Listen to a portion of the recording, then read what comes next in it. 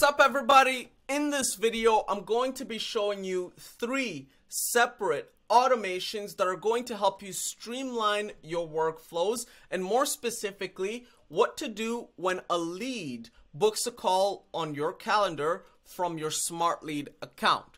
And so, regardless of whether you're a beginner or you're advanced, this video is going to be very helpful for you, as I'm going to be showing 3 automations with varying levels of difficulty. And so the very first level is going to be helping us change the Smartlead category to whatever we want whenever a lead books a meeting. And so let's say they were in a different category or they're uncategorized, we can mark them as meeting booked, meeting request. That would be up to you. And we would also pause all of the campaigns that the lead is in. And so if they're in a different campaign or they're in a subsequence, we would be able to do that all automatically. And that's what this automation here is going to be helping us accomplish. From there, we would be progressing on to the second level, which is not only going to do everything that level 1 did, but on top of that, it's going to be helping us add the Smartlead email address to our calendar invitation. And so if we look at this event right here, we're able to see 2 attendees. We can see the Leonardo person right here. We can also see myself with this email, which is going to be different than the email that is right here. And by the way, where we get these emails is from Smartlead. And so whichever email address sent the email, we're going to be adding that on the calendar invitation. And the reason why that's important is, let's say someone books a call 1 week out ahead. By the time that meeting comes up, they're going to have forgotten why they booked the call to begin with. And so what they're going to end up doing is they're going to end up copying your email address, searching for the thread in their inbox like this, after which, if there's nothing there, they're either going to no-show or they're going to decline the invitation. And so what this is going to help us do is reduce the no-shows that we have with each of the events that we're booking. From there, we're going to be progressing onto the third level, which is this automation right here. And what this is going to do is it's going to help us add this lead information into our CRM into something like this. And so whenever a lead books, not only are we doing everything that we did in level 1 and level 2, but we're also updating the CRM with tags like this. And what this is going to help us do is help us with reporting. And so now I can see how many leads are no-showing and how many leads are showing up on calls. And like when I click on this, for example, I've got all the leads right here. And obviously I use ClickUp, but not everyone uses ClickUp. And so if you use HubSpot, Close, whatever, all of these automations are going to be the same. And so let's dive deep into the first level. And so the trigger is going to be this watch events module from Google Calendar. If you don't use Google Calendar, you can use like Calendly trigger. You can use any sort of like this watch events trigger. You can use that. You can use a webhook as well. It's really up to you, but me personally, I prefer to use the Google Calendar watch events trigger. From there, we're going to be parsing through all of the attendees and excluding the organizer, which would be myself. But if there was other people from my company, perhaps we can just exclude anybody that has the @afonto.com email. From that, we're going to be finding all of those additional attendees and searching for them within Smartlead using this URL right here. And what that's going to do when we run it is it's going to produce data like this. And so we were just talking about Leonardo right here. We're going to be getting all of his information, but the key thing we're looking for is his campaign data. And so this is going to produce an array. And so if he was in a subsequence, another campaign, and this main campaign, there would be different arrays. But in this scenario, we only have one campaign that he's in. And so we're getting returned one piece of information. But the thing we're looking for is the campaign ID. And what we're going to be doing is inputting that campaign ID right here.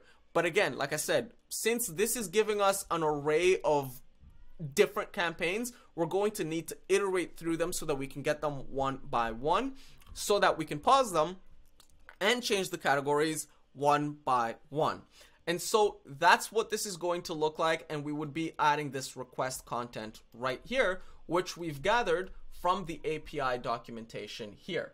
And so if you wanted to change the category to any of these, you would simply use these different IDs. However, in a situation where you've created your own custom categories like this, you're going to need to run this API call right here. So this URL, I believe I've already run it. Yes. So you're going to need to run that just in a different module so that you can see all of the categories that are in your Smartlead account. From there, you're going to get all of the different IDs that you can use.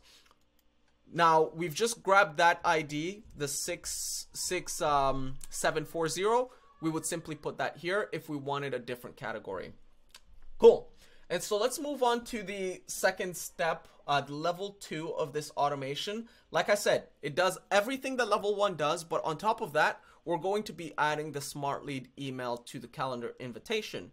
And so what we're going to need to do differently is use this call right here. What this is going to do is it's going to fetch the message history, which is going to show us a bunch of information about like what was sent, what was replied to. But the key data we're looking for is who this email was from, and we've got that email right here.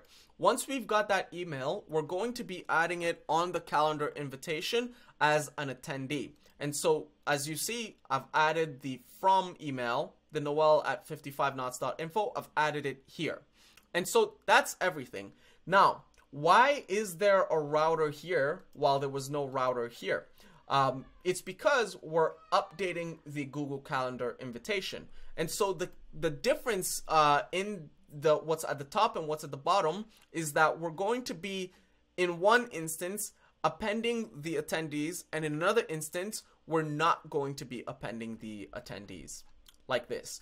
What this means, functionally speaking, is that in the calendar invitation, this one here has not been appended. And so we've basically switched who's on the calendar invitation.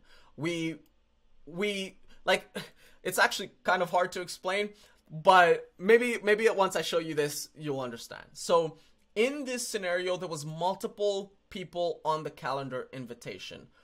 If it can pop up. So you see right here, there's multiple people on the calendar invitation, and the organizer is myself. And so we kept myself there. We kept every single person here as well.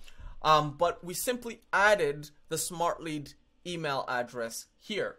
On the other scenarios, we actually deleted every single person who was on the calendar invite, and then we just created a brand new invite with new people who have the same emails as the ones that set up the calendar invitation. I don't know if I'm explaining that right, but in any case, as you'll see here, there's no Noel@Afonso email address, but the invitation is still on my calendar. And so despite the fact that we're deleting them and re-adding them, it's still going to show up on their calendar.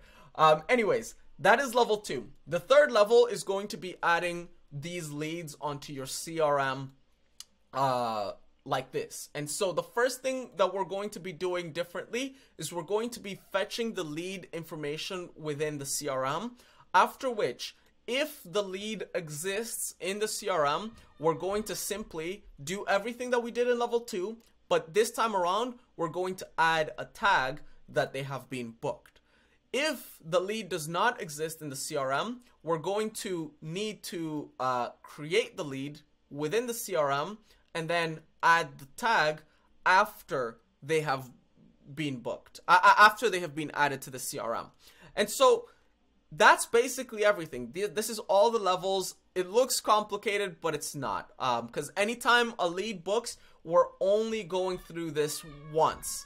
We're not doing all of these simultaneously. We're just doing we're going through each individual row based on the filters that are set up.